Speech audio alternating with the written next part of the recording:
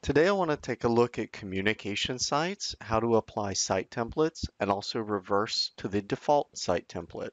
First thing we're going to do is come into the Admin Center and do Create a Site, and we're going to select Communication Site, which is for portals or subject-specific site, dozens or thousands of viewers, few content authors, and many visitors. So this is your one-to-many scenario. I'm just going to name it COM, something very simple. Give it a site owner.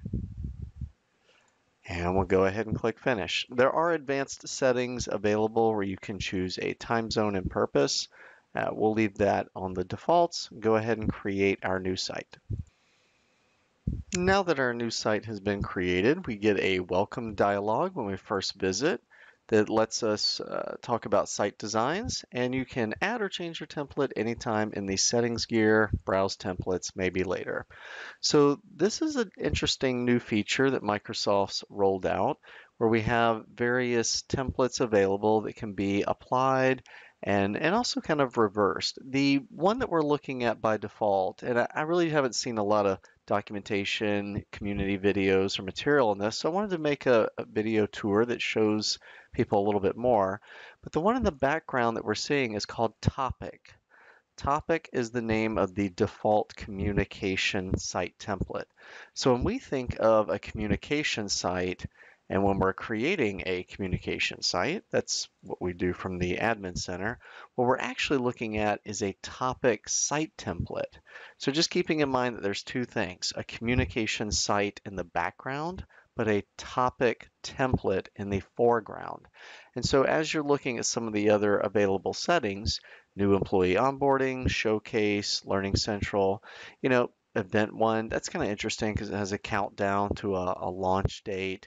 Human resources, very common use case for company intranets, forms, and documentation. But maybe we want to go ahead and we'll do the showcase one. And this is interesting because the layout kind of does this left-right zigzag sort of pattern, visually unique and different than what we would normally see with our default communication site using the topic in the background. So we're going to go ahead and say use template.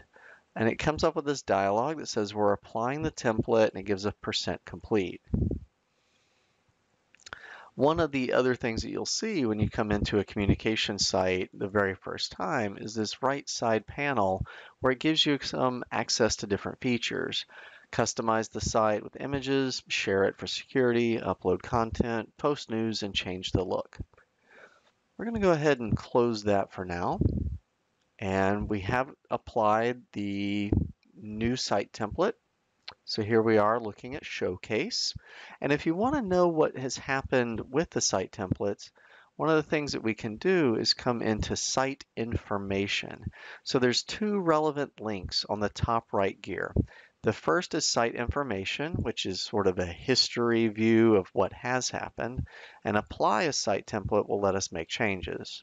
Going into the first one, for Site Information, there is an ability to see the last template used is Showcase, and we can view template history.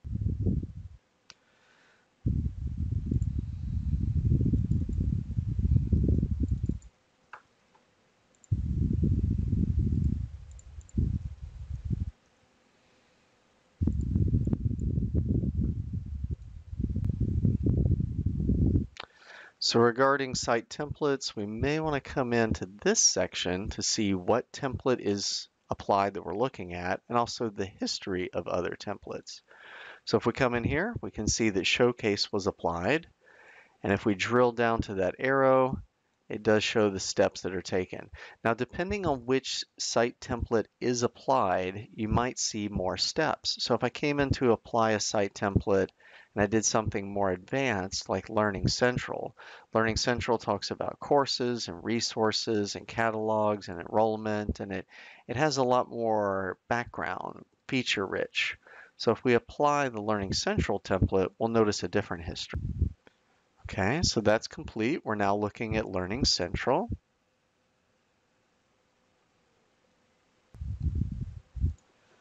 And coming into the site information, we want to look at the same thing again for history to see what has been applied. We'll view the history. We'll come into the arrow. And now for Learning Central, you can see that there's a high number of changes occurring, that it did create a page and applied a theme, but it also made changes to navigation, document libraries. It made changes to more navigation links. It also made changes to the footer of the page and instructor directory to the footer. So it kind of enumerates all of these different small changes that occurred to make the template active. Now, one thing you might want to do is get this back to the default. And the way we do that is we apply template and we select topic. Topic is going to be the Microsoft default. That's the one that we're all used to when we see a brand new communication site. And this should look familiar right here. We have the group of people in front of the whiteboard, and we have a 2x2 grid on the right-hand side. So if we go ahead and do use template for this one, apply based on the template you choose. Now we're back to the default. And this is the home page that we're all accustomed to. It's the navigation that we're more accustomed to. And so if you're working with site templates and sort of testing this one and another, just remember that topic will get you back to the Microsoft default. And you will need to do another step with changing the theme for change the look. So under change the look, we can do theme. Let me go back and highlight that one more time. So under site settings, we do change the look. Underneath change the look, we want to do theme. And the theme that Microsoft used by default is teal. So some of these other color palettes with purple and orange may not apply. We want to go with the teal theme for the Microsoft default. And that gets us pretty close to the out of the box where we began when we first created Communication Site. So this tells you a little bit more about site templates, how to apply them and reverse them, and some of the choices we have available. The last thing to highlight is that when you're applying a site template, these choices are dependent on Communication Site. So what we're looking at right now is a menu of 11 different templates, right? And these 11 choices are available for the COM site template that we created. If you created a team site, you can follow these same steps, but your choices are going to be different. You might not see Learning Central and Showcase. They have a different list of choices available for Team Site. So something to keep in mind, you can still follow the steps, but when you're using a communication site, you have more templates available. Thanks for watching.